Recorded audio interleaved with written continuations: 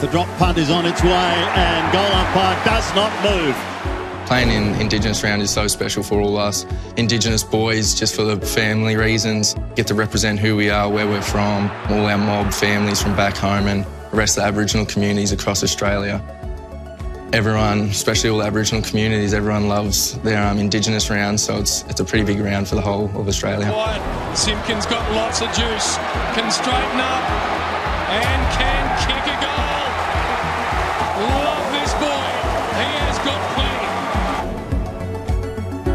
For me, it's representing who I am, where I come from. My nan growing up and her family growing up had it pretty tough at times, and that was only 60 years ago. I think a lot of people think all this racism and everything stopped hundreds of years ago, but it was only the couple generations ago when my nan wasn't even allowed to live in town because Aboriginal people weren't allowed to live in town, so she had to live on the flats and the banks of Mooroopna, in between Mooroopna and Shepparton.